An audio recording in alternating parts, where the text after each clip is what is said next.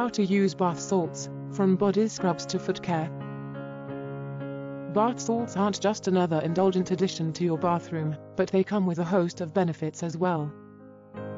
These benefits not only enrich your bathing experience but your skin as well, provided you know how to use these bath salts and extract maximum benefits out of it.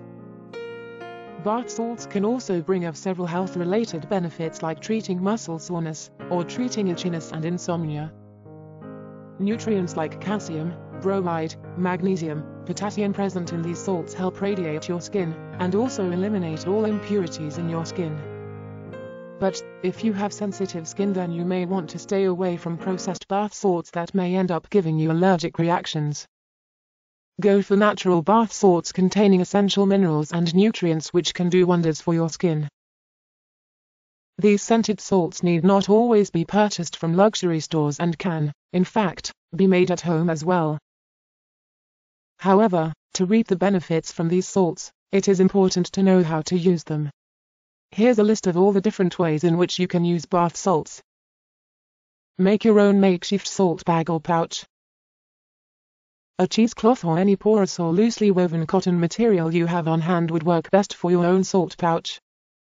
Take about a 7-inch square of the cloth and pour a few tablespoons of bath salt in the center of the cloth. Draw the corners of the cloth together and make it into a bag by tying a piece of string around it to seal the salt.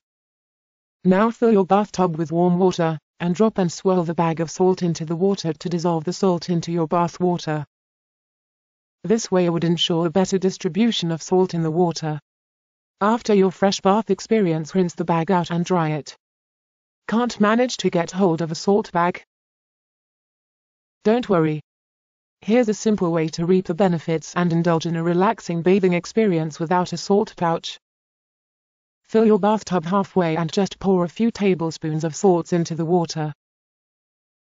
The bath salts tend to dissolve quickly with warm water. The warmer the water, the quicker the process.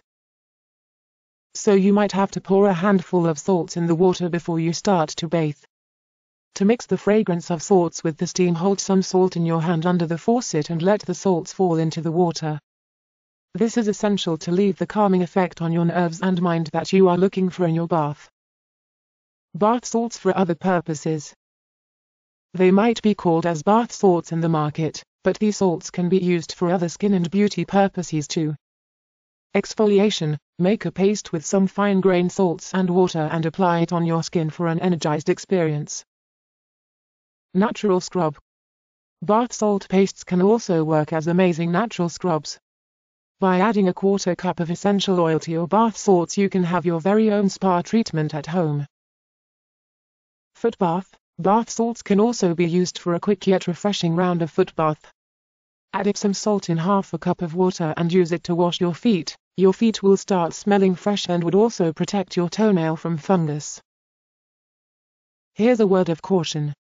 Though a warm compress of Epsom salt and water is said to do wonders for a bruise, direct exposure to open sores on your skin might turn risky for your skin. Finally, if you are new to the world of bath salts, do a quick test by dipping your feet in the bath salt water for a little while to be sure this isn't something you are allergic to.